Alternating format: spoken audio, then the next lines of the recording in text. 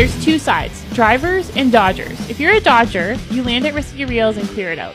If you're a driver, you land somewhere else and get a car, modify it into a monster truck, and fill her up. When you're ready to start, all the dodgers stand together in the middle. All the drivers spread out along the edges. On the count of 3, the drivers attack. No guns allowed. The dodgers are trying to survive as long as they can, and the drivers are trying to see how many kills they can get. Explosions are guaranteed, and there's going to be a lot of screaming.